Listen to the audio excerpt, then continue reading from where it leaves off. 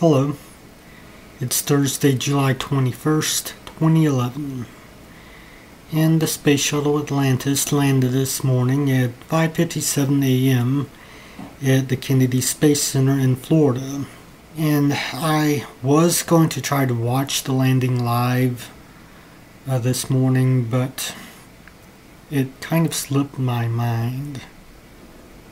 Plus, I think I might have been still asleep because it landed at 5:57 a.m.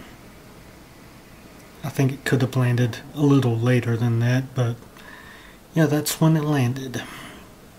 So, yeah, I missed it. Anyway, it landed without any problems and everything pretty much went according to plan.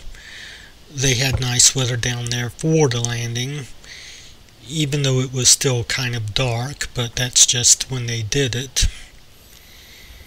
And now these space shuttles are going to be put into museums, so future generations can enjoy them.